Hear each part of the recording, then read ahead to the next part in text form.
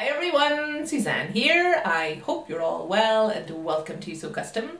Today's video is going to be how I made the pattern for this little number. I uploaded how I made the sleeve for this on Tuesday, so check that one out. This one I'm going to show how I did the bodice front and back, peplum front and back. So if you're interested in seeing that, then let's get started. So starting with the tracing, I'm tracing here my front knit block. I'm making sure when I do that I'm transferring my markings. I have a folded layer of paper underneath, just marking in my apex there, marking in my waist, making my apex a little bit more visible, and then drawing a line from that point to the waist, making sure I'm at a right angle at the waist. And now I'm going to unfold that paper underneath, and I've went ahead and just transferred all of those same markings to the other side. And now I'm ready to pattern the wrap part.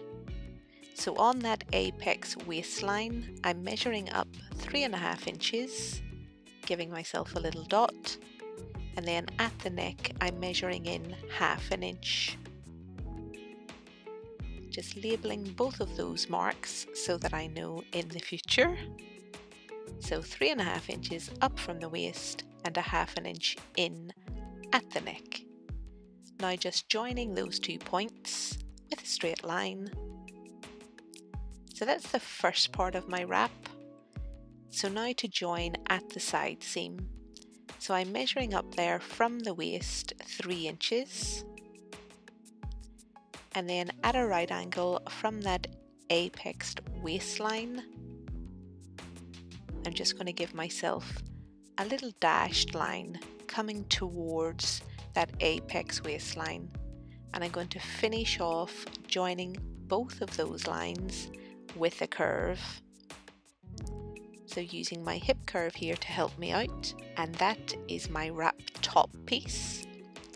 So now before I separate the peplum from the bodice, I'm just going to reduce the length of the peplum.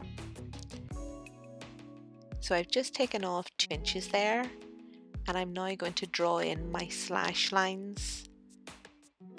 So I'm using that apexed waistline, just extending it down to the hem of the peplum, and then separating my peplum piece from my bodice.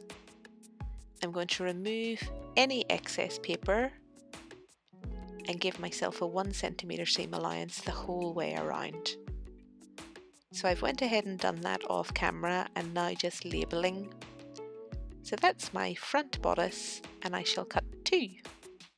And now to come back to the peplum, so I've just added a 1 centimeter seam allowance to the side seam and the hem, and now just slashing through those lines you see me mark earlier. I'm opening up those slash lines by 2 inches. I pop some fresh paper in underneath those slash lines, and once I'm happy everything's lying nice and flat, sticking everything down. And now to do the same on the other side. So slashing through to the top but not through the top, opening up the slash line by 2 inches. Once I'm happy everything's nice and flat, sticking everything down. And now just to smooth off that little space I left by opening my slash lines. So that's that done. And now just to pop in some seam allowance along the top, which I've went ahead and done off camera, and just to label. So this is my front peplum, and I shall cut 1 despite me writing down 2 there. So that's my front bodice and peplum complete. So now on to the back. So I just have 1 layer of paper underneath my knit block back, which I'm tracing here. I'm doing the same as I did in the front. I'm making sure I'm transferring all of my markings. So drawing in my waistline, I've marked in a couple of notches at my sleeve, and now to make the same adjustments to the back. So I've just measured up 2 inches from the hem, I'm measuring in from the neckline on the shoulder 1/2 inch, drawing in a nice new curve for my neckline. And now I want to create a slash line for the back peplum.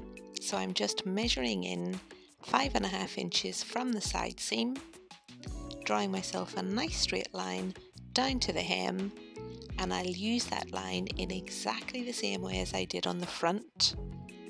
I do that off camera, but you'll see the result in a second.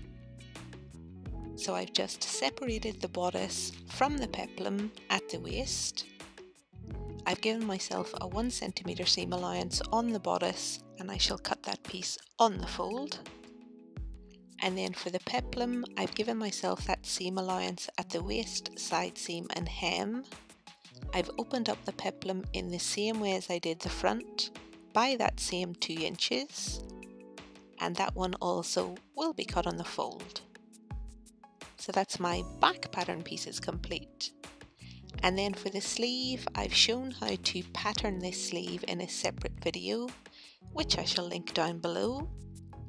But that is this entire pattern complete. So I have my front bodice, my back bodice, my front peplum, my back peplum, and that nice sleeve. And once that pattern is sewn up, this is how it looks. It's a super quick, super easy pattern to make and to sew. Really nice, basic little summer top. So I hope you found the video useful. If you did, give it a thumbs up. If you've not yet subscribed, please do, and I shall see you on Tuesday in my next one. Until then, I hope you have a fantastic weekend. Bye folks!